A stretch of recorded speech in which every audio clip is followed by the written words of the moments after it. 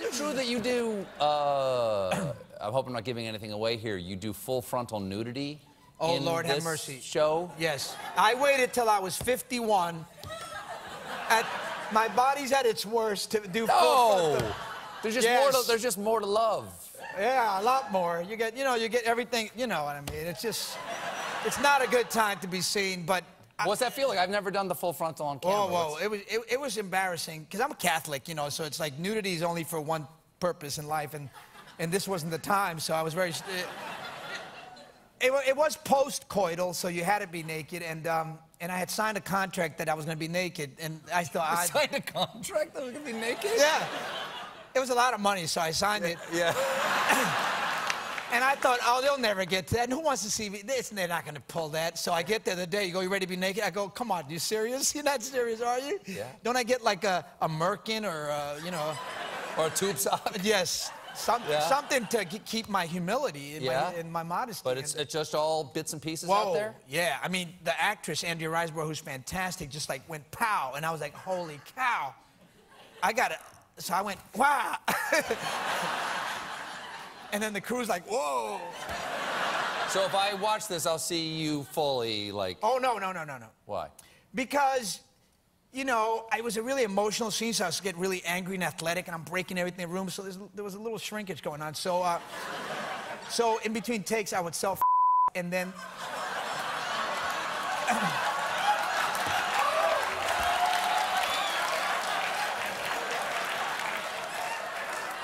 I'm just being honest. My mouth got really dry there for a second. I'm just being honest with you. I'm just being straight up. I could have kept it to myself. I didn't have to share this with you. This is my personal, intimate... Okay, so you've... So there was an inconsistency. Really? There was like a script coordinator going, we've got a continuity problem with... A big continuity problem. Yeah. A big continuity problem? It wasn't the same guy. It wasn't the same guy. No? Anyway...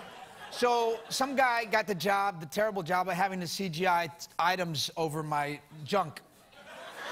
Like somebody like a computer guy would have to like put in like I had to work all night. Or like a basketball. Large, yeah. Or like a drawer cup or something like that. How big of a thing did he have to put there, John? Yeah, I know where you're going with this. Thimbles, yeah. No, it was large items. He had to put like a dresser and... Okay. We got to go, but Hillary's got it. Are you excited about that? I understand you're a little involved in politics. Are you excited about Hillary, or were you feeling the burn? I love Bernie, man. I did feel the burn. I love Hillary, too. I love both of them. I'm a Blue Nation kind of guy. Which of the two candidates were you thinking about when you were self... They're both so incredibly sexy. I don't know. No, if you want some shrinkage... Yeah, well, you think about Trump, maybe. Yeah, definitely. That thing goes... I'm not sure if any of this is going to make it to air. No, I don't think so. I think this is all cut. That's all right. I do it just to be with you anyway. I enjoy being with you. Much respect, my friend. Much respect. Same here.